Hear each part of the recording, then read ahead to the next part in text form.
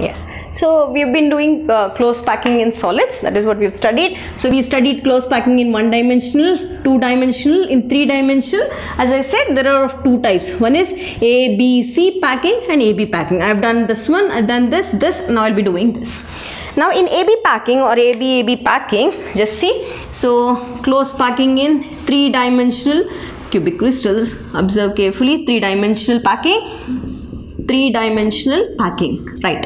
So when I speak about 3-dimensional packing, let me use this part of the board also. I said 3-dimensional packing is the other name given is AB packing. I said AB packing. I asked you to remember it. ABC is observed in FCC, AB is observed in HCP, right? Now let me draw one HCP packing. It's easy. I'll just make you just practice with me. It'll be easy for you all to draw. So first what you do, take your pen, right? Hexagonal, right? 1, place your points like this. 2, 3, exactly one more point down. 4, 5, 6, right? Now join this one hexagon, make an hexagon. 3, 4, your 5 and your 6. Now this is your top part. If I say for my room, this is a roof. Exactly make one more point here. 1, 2. Now I'm making the floor.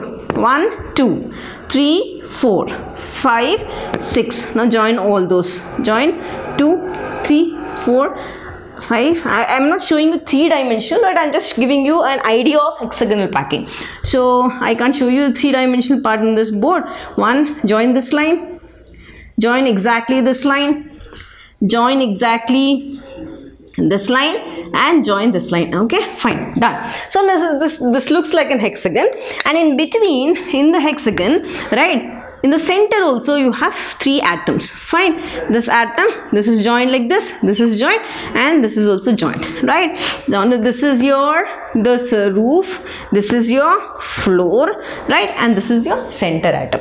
So how is it looking? Now I have to show this packing. Now just look, this whole thing, when I draw it in the form of a packing, now this layer is A, this layer is B, again this layer is A. How is it looking now? Just see, how many atoms do I have? 1, 2, 3, 4, 5 and 6, isn't it? This is what is hexagonal packing.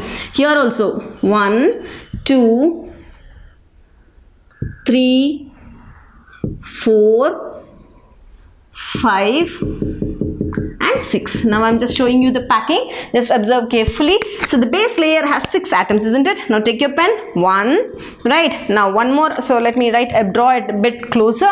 So 1, 2, right? This atom is this atom. 3. This atom is this atom. These 2 are lying at the base. Done. There is one atom. You already know on the faces also we have 2 atoms on both the sides. There is one atom in the center. Right. Now this is called layer A. Just above layer A you have layer B. How many atoms you have? 1, 2, 3. So write those. Just make 1, 2 and 3. Label this as layer B. Now again you have layer A. So in layer A how many do you have? 6 atoms. Start from here. This is 1. This is 1.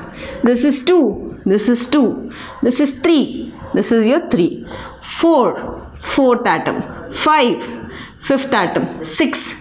This is your 6th atom, and you have an atom in the center. So this is also one more atom.